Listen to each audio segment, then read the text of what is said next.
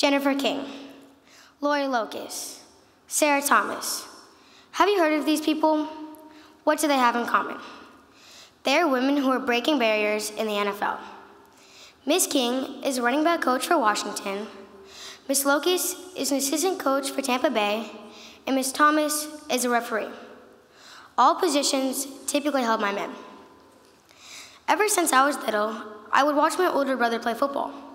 Watching him was so inspiring. I loved watching the players tackle and was intrigued by the gear. Watching my brother wasn't the only thing that inspired me to join the football team. My dad played a big part in me wanting to play football. Originally, my dad didn't want me to play football. In fact, he wanted me to be in jiu-jitsu and be a black belt like my sisters. Although my dad didn't want me to be in football, I became interested after seeing the way he looked at my brother when he was playing football. He had so much joy in his eyes, and I just wanted him to look at me the same way. It took a lot of convincing, but I got my dad to let me join the team.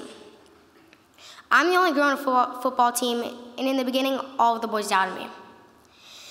In fall of 2021, I joined the ElCajon Falcons.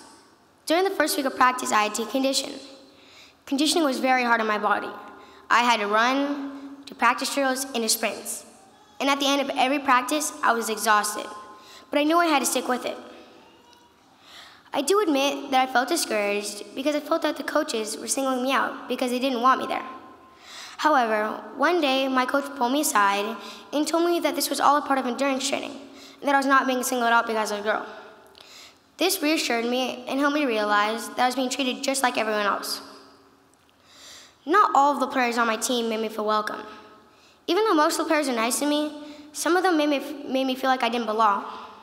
During practices, some of my teammates would target me. One time, another player even told me, "I don't know why you're here, you're a girl." This made me feel discouraged and made me question if I really did belong.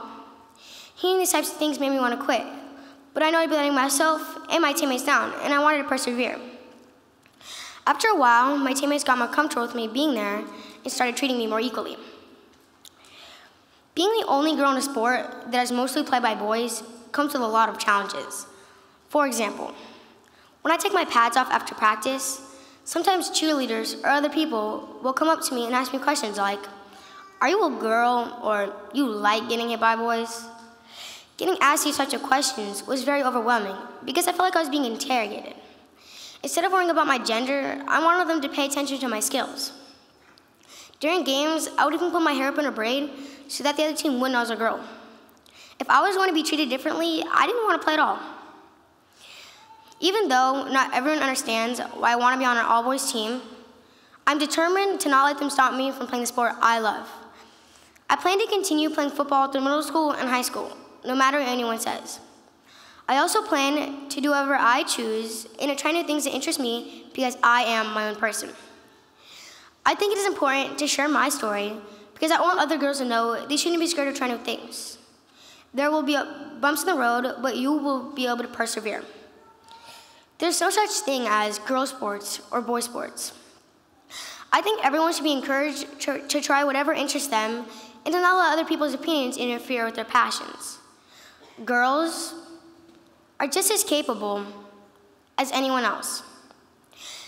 In the words of Lori Locust, we will eliminate the need for labels such as female coach, female GM, female scout. And at the end of every day, I think that's what we're all shooting for. Just to come in, do our jobs, and have winning teams.